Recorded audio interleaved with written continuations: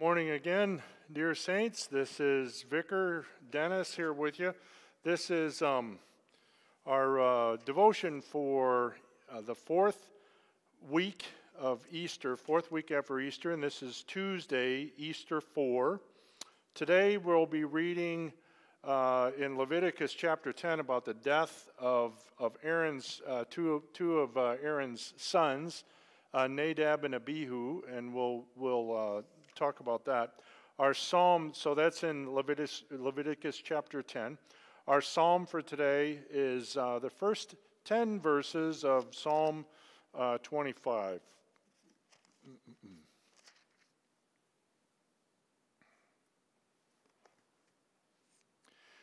In the name of the Father, and of the Son, and of the Holy Spirit, amen.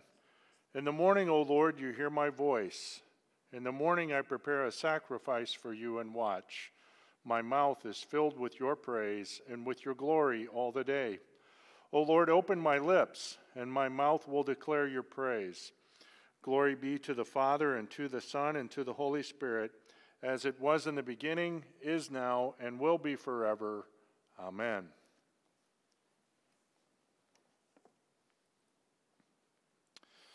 Our Psalm 25. To you, O Lord, I lift up my soul. O my God, in you I trust. Let me not be put to shame. Let not my enemies exult over me. Indeed, none who wait for you shall be put to shame. They shall be ashamed who are wantonly treacherous. Make me to know your ways, O Lord. Teach me your paths. Lead me in your truth and teach me, for you are the God of my salvation. For you I wait all the day long. Remember your mercy, O Lord, and your steadfast love, for they have been from of old. Remember not the sins of my youth or my transgressions. According to your steadfast love, remember me, for the sake of your goodness, O Lord. Good and upright is the Lord, therefore he instructs sinners in the way. He leads the humble in what is right and teaches the humble his way. All the paths of the Lord are steadfast love and faithfulness for those who keep his covenant and his testimonies. Dear saints, God does not remember our sins. He does not take into account any of our sins, the sins of our youth, as the psalmist talked about here today. But and according to his steadfast love, he does remember us, and he continues to be gracious to us. He continues to give us his good gifts. And what gifts are those? The gifts that we receive here in word and sacrament. And we know that we hear that we see Jesus there in the sacrament. In, with, and under that bread and wine, there is Jesus for you and for me. In the Word, of course, we see Jesus, and in our baptisms, dear saints, we know that we are connected to the cross, connected to Christ because of that, because of what he has done for us. Well, let's read about this event with Nadab and Abihu. Exodus chapter 10. Now Nadab and Abihu, the sons of Aaron, each took his censer and put fire in it and laid incense on it and offered unauthorized fire before the Lord, which he had not commanded them. And fire came out from before the Lord and consumed them, and they died before the Lord. Then Moses said to Aaron, "This is what the Lord has said. Among those who are near me I will be sanctified, and before all the people I will be glorified." And Aaron held his peace. And Moses called Mishael and Elzaphan, the sons of Uzziel, the uncle of Aaron, and said to them, "Come near, carry your brothers away from the front of the sanctuary and out of the camp." So they came near and carried them in their coats out of the camp, as Moses had said. And Moses said to Aaron and to Eleazar and Ithamar his sons, "Do not let the hair of your heads hang loose, and do not tear your clothes, lest you die, and wrath come upon all the congregation. But let your brothers, the whole house of Israel, bewail the burning that the Lord has kindled. And do not go outside the entrance of the tent of meeting, lest you die. for the anointing oil of the Lord is upon you. And they did according to the word of Moses. And the Lord spoke to Aaron, saying, Drink no wine or strong drink, you or your sons with you, when you go into the tent of meeting, lest you die. It shall be a statute forever throughout your generations. You are to distinguish between the holy and the common, and between the unclean and the clean. And you are to teach the people of Israel all the statutes that the Lord has spoken to them by Moses. Moses spoke to Aaron and to Eleazar and Ithamar, his surviving sons. Take the grain offering that is left of the Lord's food offerings and eat it unleavened beside the altar, for it is most holy. You shall eat it in a holy place, because it is your due and your sons' due from the Lord's food offerings, for so I am commanded. But the breast that is waved and the thigh that is contributed you shall eat in a clean place, you and your sons and your daughters with you. For they are given as your due and your sons' due from the sacrifices of the peace offerings of the people of Israel. The thigh that is contributed and the breast that is waved they shall bring with the food offerings of the fat pieces to wave for a wave offering before the Lord, and it shall be yours and your sons with you as a due forever, as the Lord has commanded. Now Moses diligently inquired about the goat of the sin offering, and behold, it was burned up. And he was angry with Eleazar and Ithamar, the surviving sons of Aaron, saying, Why have you not eaten the sin offering in the place of the sanctuary, since it is a thing most holy and has been given to you, that you may bear the iniquity of the congregation, to make atonement for them before the Lord? Behold, its blood was not brought into the inner part of the sanctuary. You certainly ought to have eaten it in the sanctuary, as I commanded. And Aaron said to Moses, Behold, today they have offered their sin offering and their burnt offering before the Lord, and yet such things as these have happened to me. If I had eaten the sin offering today, would the Lord have approved? And when Moses heard that, he approved. This is the word of the Lord.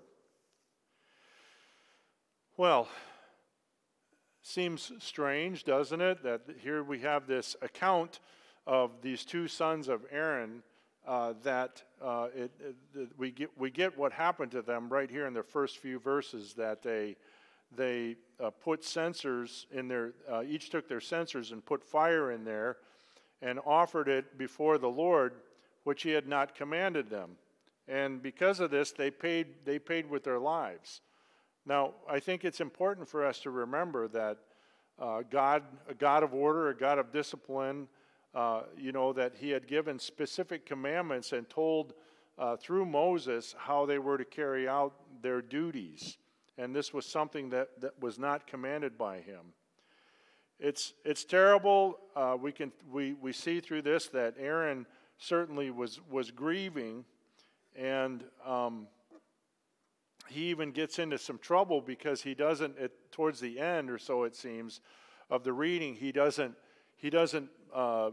carry out with the sin offering, he and his sons, exactly as they're supposed to do. But Aaron tells Moses here at the end, he says, they offered their sin offering and their burnt offering before the Lord, and yet such things as these have happened to me. If I had eaten the sin offering today, would the Lord have approved? And when Moses heard that, he approved of his words, and it was that we see even here in this reading today that God is showing his grace even here to Moses, or to Aaron and his other two sons. After this had happened, Moses told them not to spend time mourning and not to go outside of the tent of meeting. They had been anointed. They had been, and they were not to spend time mourning, is what this is really talking about. Because when he says them to this, for example, do not let the hair of your heads hang loose, and do not tear your clothes lest you die, and wrath come upon all the congregation. Now this was a commandment that the priests were not to tear their clothes. So jump forward here with me just for a moment, dear saints, and think about when Jesus was on trial, that the high priest brought wrath upon himself by tearing his clothes in Jesus' trial as he and others were accusing Jesus of blasphemy.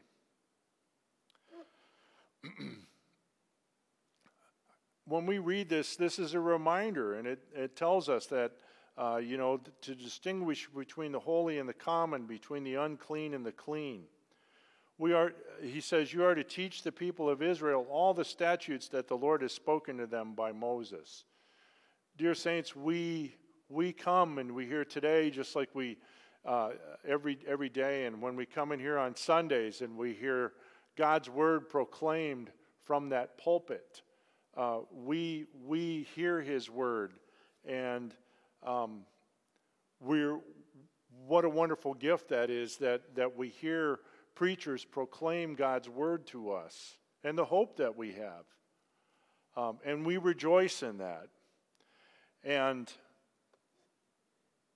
it's a reminder to us of when I think about the commandments and how we are to honor the Lord's day, keep the day of the Lord holy. Well, what day is that for us? That's every day. Is it not every day of our lives? You and I have been cloaked, if you will. We've been clothed with a robe of righteousness because of what Jesus did for us. We are deemed clean. We can enter into God's presence as we do because of, or I should rather say that Jesus is our high priest who is interceding for us. And because of that, and because of his atoning sacrifice for us, you and I have been covered by that blood. So the wrath, God's wrath, is not falling upon us. Rather, his mercy and his grace is poured out because of what Jesus has done upon you and me. Yeah, it's a difficult kind of reading and difficult passage. Not an easy one to talk about, certainly, and to look at, but we know that we thank God that we, so to speak, we have access to God. We have direct access to him because of what his Son did for us. Remember that as we look at the clothes being torn, it also brings imagery to mind of the curtain being torn into the curtain being torn in two when Jesus died on the cross. And this is because now we have access. We have access to the Father, and the Holy Spirit dwells in you and dwells in me, and we are baptized saints of God, and we belong to him, and we have that assurance, and that he continues to forgive us of our sins. Let's pray. Heavenly Father, we ask that you would give us strength and guide us and direct us in all things, and help us, O Lord, in our frailty, in our weakness, because we know that we are sinners. And what this does for us is it shows us the great need that we have for you, for our Savior. It drives us back to you, O Lord, and it drives us back to our baptisms, because it is there that we are connected to your cross.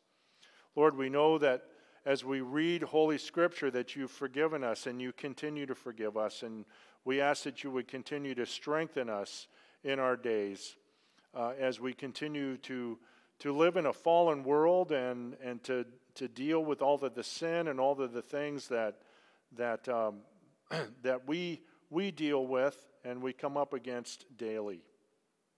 Oh Lord, may others see the love of Jesus shining in us, so that we may be that light on the hill and that beacon here in this very dark place. In your name we pray.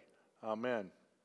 I thank you, my heavenly Father, through Jesus Christ, your dear Son, that you have kept me this night from all harm and danger, and I pray that you would keep me this day also from sin and every evil, that all my doings in life may please you.